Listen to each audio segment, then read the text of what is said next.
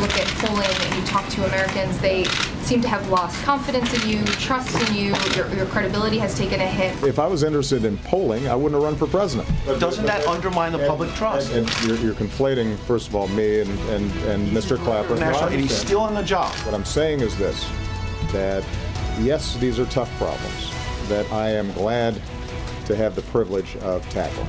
I'm sure that I will have even better ideas after a couple of days of sleep and sun. President, thinking about his year in Hawaii right now, and how about that press conference on Friday? The first question, was it the worst year of the Obama presidency? He didn't answer. Does anybody here disagree with the idea that it was the worst? No, I mean, I think it's, if you take a look at the data, if you take a look where he was at the start of the year, just think a year ago today, he was winning a 50% plus victory, first person since Eisenhower to win 2 terms over 50%.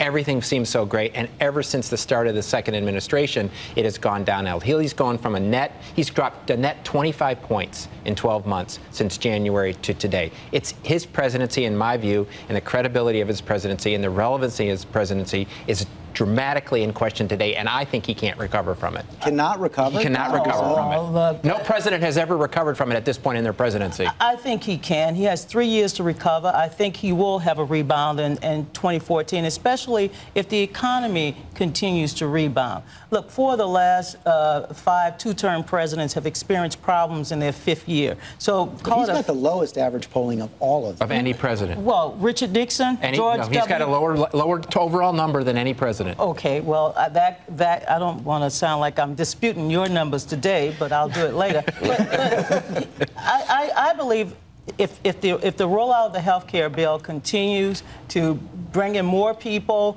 if he can get the story right, if people are feeling good about the economy, this president will rebound. Look, he averted a war in Syria this year. I think the president has enormous strengths, and he's resilient. He's been counted out before. He'll come back. And so much of the difficult year, Bill Kristol, is because of that health care, the botched rollout, Peggy Noonan's word of the year, and the fact that it's been slow in getting people to sign up. Some of us think it's a botched law, and I would say it's maybe been politically the worst year of his presidency, but I actually think for the country the worst year of his presidency was 2010, and the worst day was March 23rd, 2010, when he signed the health care legislation and said, on the very day he signed it, I'd just like to remind people of this one more time, I said this once or twice, but it bears repeating. If you like your current insurance, you will keep your current insurance. Nobody is changing what you've got if you're happy with it. If you like your doctor, you'll be able to keep your doctor. But he said that on the day he signed the law. It was false. And, the worst thing in politics, you can get away with misleading people if the result is pretty good. You can get away with a bad result sometimes if people think you've been sincere and honest and trying to pursue a policy that you honestly felt was right. The combination of misleading and a bad result, and the results are going to keep getting worse, incidentally, for the next few months. I think that's devastating. PolitiFact called that the lie of the year. How do you explain how it was allowed to stand for so long? Honestly, George, I can't. I've thought about it over and over again. I've asked friends of mine in the White House how this could happen, because there were people who knew this. In fact, there were people in the press, and some actually pointed it out, and yet over and over again, the president was allowed to go out there and say that, and I think that was really unfortunate. But I do think, and without disagreeing with what we said earlier about this being the worst year of his presidency, I do think the day will come when people will look at the Affordable Care Act and say this was a landmark piece of legislation, just the way they look at Medicare today.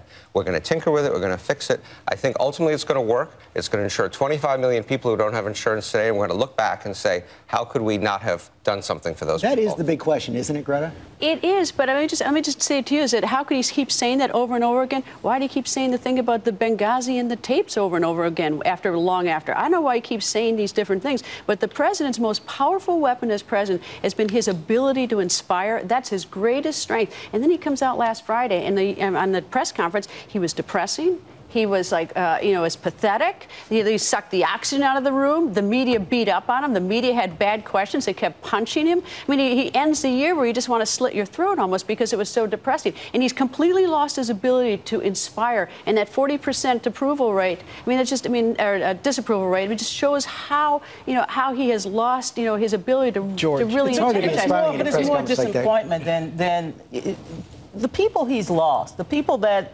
are now waiting for him to suit up, so to speak, to face these challenges. They're the people who they are hopeful that he will come back because they're dependent on him to fight for them. But he wasn't fighting even on Friday, Donna. He came out at the end of the year and he thought, Really? I mean, Well, this is someone who's coming out and selling himself? To me, one of the best lines, which is so telling, is whenever a president, it was almost word for word what George W. Bush used to say in year 5 and in year 6, when he said, if I paid attention to polling, I wouldn't have run for president. Anytime a president says that, means they're on the opposite side of polling, where they stand in this country. To me, I know we've talked about Obamacare. I sit on the board of a charity hospital. I think there's some very good elements of Obamacare that are going to provide a lot of good things for the country. It's not fully about Obamacare. To me, what's going on in the country right now is, one, they question the president's ability to manage anything, the government as a whole, and his competency to manage it and whether or not they trust him. The other thing is we've seen a lot of good economic signs in this country. We have the GDP up, the stock market's at record highs. Right. But the majority of the country does not feel any real impact. It's been over a generation since there's been any real increase in their financial situation. The president won't get credit until the majority of the country feels benefit. Can I say 2 things about that? First of all, I don't disagree with your analysis of the polling. We can argue about the specific numbers later. But his 40 or 41% approval rating, Congress's approval rating, 13%. It's very hard to be an effective president when you have a dysfunctional, divided government up on Capitol Hill and you can't get business done. And that gets to the question, is there anything the president and Congress could do, to address the problem that Matthew just talked about? This problem of a lot of people who have been unemployed for an awful long time, not getting out of long-term unemployment, and for most Americans, their incomes have been stagnant for a generation. There's 1,000 things that Congress could do. Matthew's analysis of the problem is exactly right. That is the problem, that people's incomes have not gone up. I don't think that's the president's fault. He will get tagged for it. There's 1,000 things Congress could do. We could have a budget that actually made sense, where we weren't cutting investments in education and R&D and infrastructure, all the things that actually bring hope for a more productive economy and more income growth. And instead, we're doing these mini budget deals that are just sort of kicking the can further and further down the road. So there's 1,000 things we could do. When I hear Steve say there are 1,000 things Congress can do, I reach for my wallet, and I think an increasing number of Americans do. Look, I think it could be, this is a big debate that will go on for 2, 3, 4 years, maybe longer. Was Obamacare a landmark moment, as Steve said, where we all look back later on and say, how could we not have done that earlier? Or is it a landmark moment where we say, you know what, this was the experiment in big government liberal social engineering. It failed in execution, it failed in concept, and let's stop trying to have government enough already with these attempts. 44,000 people lost their health insurance because the provider changed the policy prior to Obamacare. This has been going on in the individual marketplace for decades. What Obamacare is doing is stabilizing the marketplace. There were targeted ways to fix that, and that's not what Obamacare is. But then let's look at some. We do have some evidence right now. It's inconclusive, but as the president said on Friday, more than 1 million people have now signed up for Obamacare. It's short of about the 3 million goal for the And how many of those are in Medicaid? These are people who signed up on the exchanges. Okay. These are people who signed up on the exchanges. We do know that health care costs, the growth of health care costs has been slowing. We do know that the deficit has been going down. And we do know, Greta, that people who couldn't get insurance before now can get insurance. So there's arguments on either side here.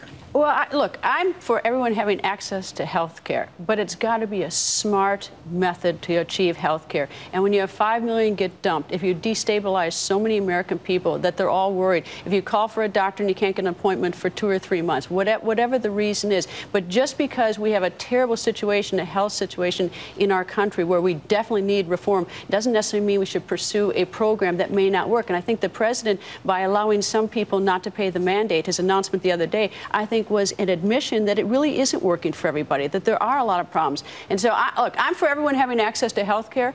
I'm not convinced, and I don't think the numbers show it, that we're going to be able to support this, because I don't think the young and healthy are going to come in droves and sign up. Maybe they will. I hope they do, but I'm not optimistic. That's the lesson in Massachusetts. They waited till the last minute to sign up, and I think that'll be the lesson. And the deadline to get insurance for this year is tomorrow. And I guess one of the big questions, Steve, is as we go forward, are these people going to sign up over the next year, or is the mandate going to continue to get chipped away? Well, I do worry a little bit about it, simply because all this negative publicity has caused people to step back and say, I don't know what this means, I don't know what I should do.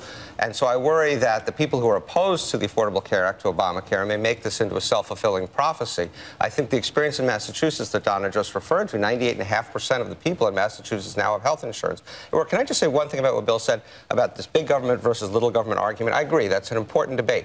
We had 8 years of little government under George W. Bush. It did not help this economy. Oh, it wasn't that little. It didn't. Yeah, well, it wasn't that little government. Well, he was your guy. He was your guy. He was your guy. We did not have a great economic result. It ended in the financial crisis. Incomes went down. The deficit went up. I don't really see how that was a great way to govern this Can I ask you a country. question? The housing policy under George W. Bush was not limited government. It was the opposite, and it led to a bubble, and it led to a terrible financial crash. I agree that both parties have failed in addressing long-term unemployment and addressing the stagnation of middle-class incomes. It seems to me that the party that develops a fresh agenda on that front will be in great shape for 2016. I think the right agenda is not more government, but there are reforms that need to happen. But I think that the party's agenda, I think this is where the Republicans have made the fault, which goes back to this previous conversation. We've created a tremendous amount of wealth in this country in the last 20 years, but only for a very few people in this country. And we just talked about a generation of people, the middle class in this country has seen no growth in income until somebody, and I know Elizabeth Warren's doing this from a populist standpoint, I think the best message for a Republican would be limited government in Washington. They're not doing their job. We can't trust them. And an attack on Wall Street, and basically saying we can't accumulate wealth on Wall Street and think it helps the middle Greta, class. are Republicans ready to take on this inequality debate? Well, I certainly hope that. I mean, look, in 1965, we started the war on poverty, and we failed drastically. So whatever we did to win this war on poverty has been an abject failure. I'd like to see someone come in, much like Reagan came in and said, why don't we just win the Cold War? Why don't we just win the war on poverty? And why don't we come up with some new ideas? Because whatever we're doing is failing, and so we can't keep repeating what we're doing. Well, I don't. One thing on the war on poverty. For years, the war on poverty dropped. Today, it's at its worst point ever, which is, I think, goes to this problem is income inequality. For years of the situation, 5, 6, 7 years, poverty dropped. And then it started rising back up when we went to a completely free market, wealth created in Wall Street system. And that's, to me, a big part of the problem.